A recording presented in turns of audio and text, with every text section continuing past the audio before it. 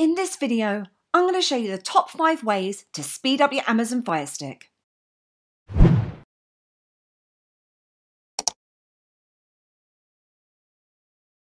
I'm Louise Elizabeth and welcome to Every Bit Helps.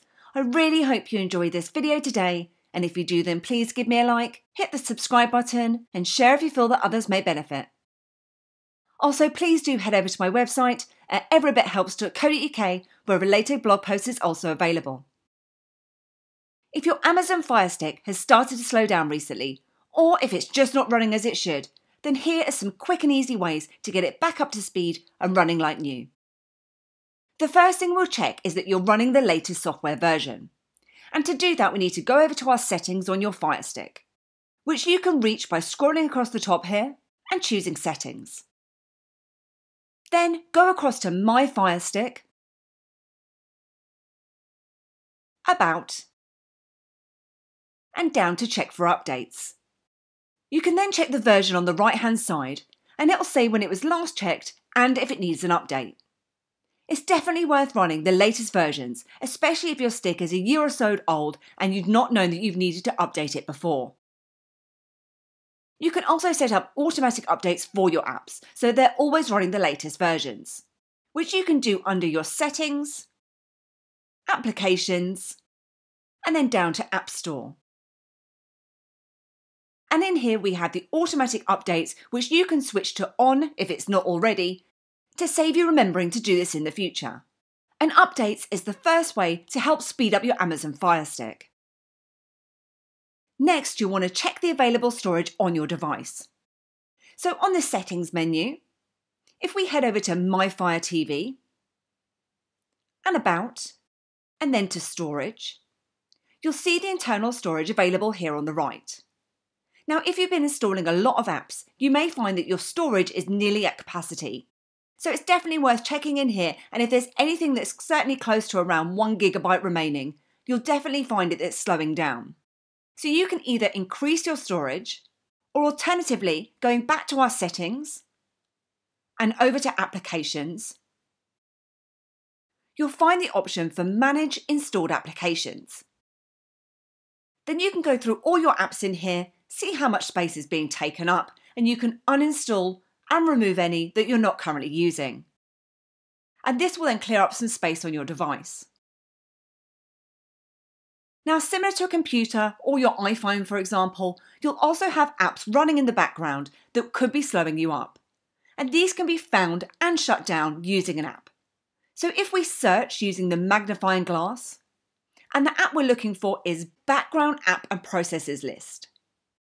So if we select that from the results, click onto it, and download and install, and then open, and then this will basically identify all the apps that are running in the background. So you can go ahead, click onto these, and then select Force Stop. But don't worry, these won't actually delete or uninstall them from your device, it'll simply just shut them down. Now, it doesn't actually confirm once you've forced shut, but you will find that they're no longer appearing from the list. Or alternatively, you can choose to close all apps on the top left-hand side of the screen if you're not currently using any. Then if you want to download any third-party apps onto your Fire Stick, you'll need to have an app called Downloader to do this. But to authorise these apps, you'll also need to adjust a setting and jailbreak your Amazon device, which I'll show you now.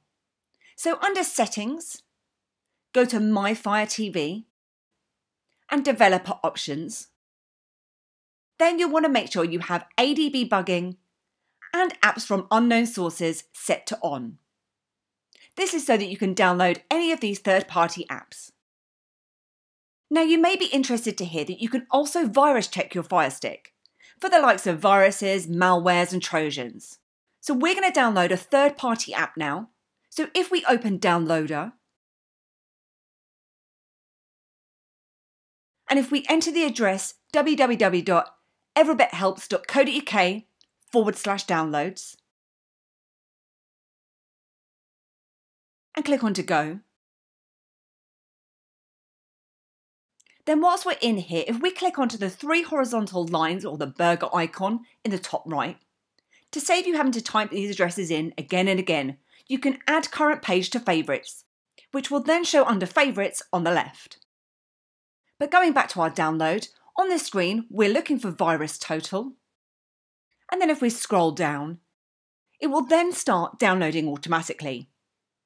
So if you click on to install, and install again, and then click on to done or open. And then as you can see in the bottom right, it's ready to launch. And it's saying we can click onto the settings button on your remote control to open it, and that looks like 3 horizontal lines. And now we want to go ahead and scan.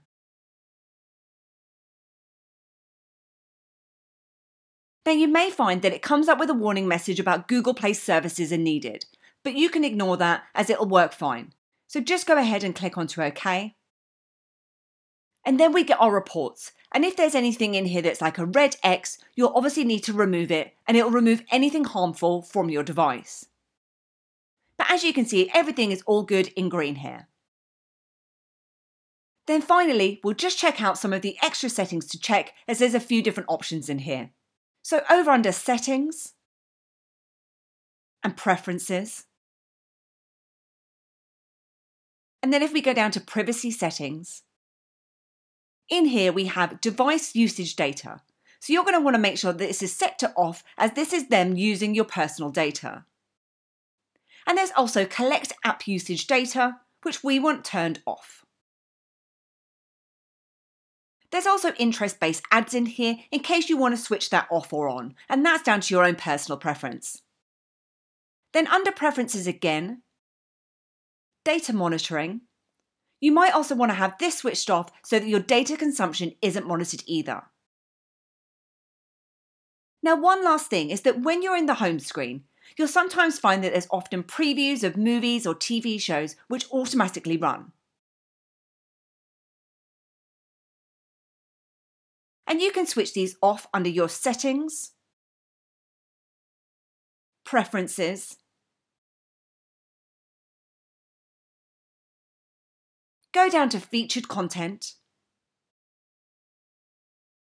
and from here you can switch off your video and audio autoplays.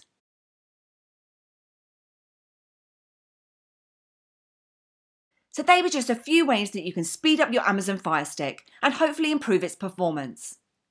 And I hope that you enjoyed this video today, and if you did, then please give me a like, hit the subscribe button, and share if you feel that others may benefit.